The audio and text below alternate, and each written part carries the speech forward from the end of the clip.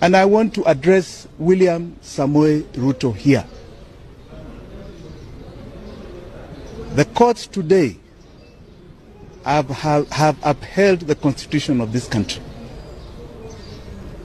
And you seem to be trying to live in an era that has long passed. William Ruto, why do you fear me? If you fear me, be a man. Come and deal with me properly. Kiwanjani ya siasa.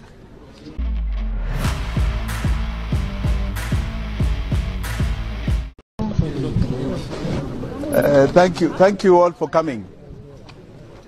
I am not going to speak for very long. I want to be very clear. First, let me thank God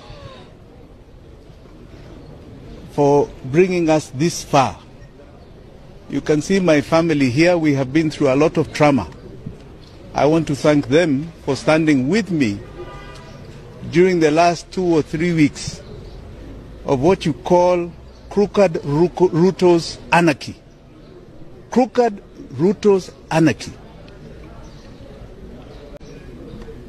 And I want to address William Samoei Ruto here.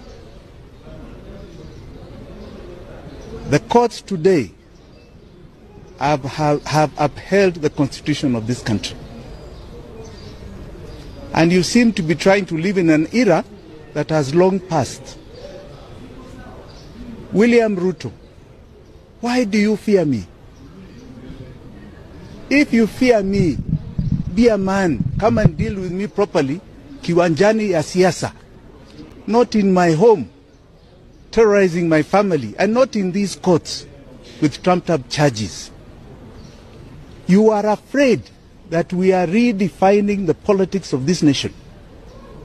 We are moving away from a myopic tribe and region. Your useless kutenga and lies. We have now moved to the realm of the truth and issue-oriented politics, based primarily today on the economy of Kenya. Debate me on the economy. Don't try and create criminality in your muck. I'm not going to join your pigsty. It is a pigsty. William Ruto, know today I am coming for you because I believe Ruto must go. Asante sana.